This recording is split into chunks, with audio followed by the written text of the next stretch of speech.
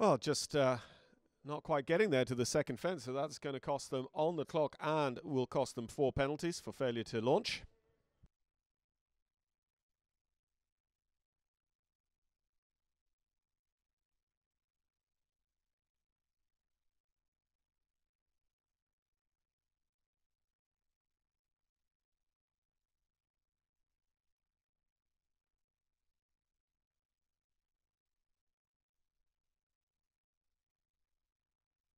Just gives the second of those Longines verticals coming away from the island a rattle on the top rail.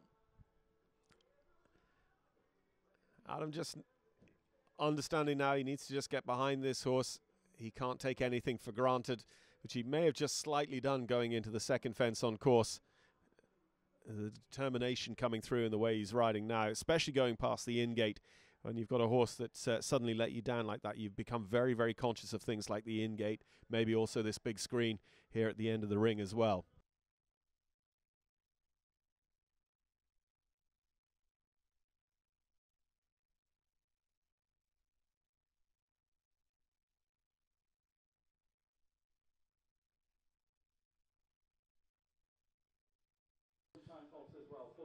And Adam Prudent with a score of 18 faults. That's going to include